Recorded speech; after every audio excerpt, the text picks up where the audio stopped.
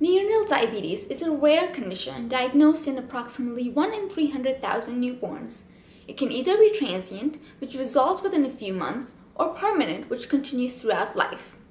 Unlike autoimmune diabetes, which is extremely rare before 6 months of age, neonatal diabetes is a monogenic form of diabetes resulting in insulopenia secondary to abnormal pancreatic beta cell development, decreased beta cell mass, or its dysfunction. Recent advances in molecular genetics have revealed multitude of genes involved in its pathogenesis.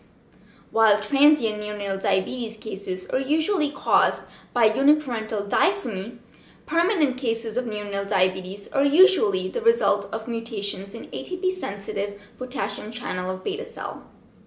This improved understanding of the etiology of disease has also allowed us to better the management of neonatal diabetes. While injectable insulin remains as the mainstay of treatment in any form of diabetes, oral sulfonylurea drugs have simplified the long-term management of patients with mutations in ATP-sensitive potassium channel of beta cell. Any patient with neonatal diabetes should undergo genetic testing for definitive diagnosis and to ensure proper management.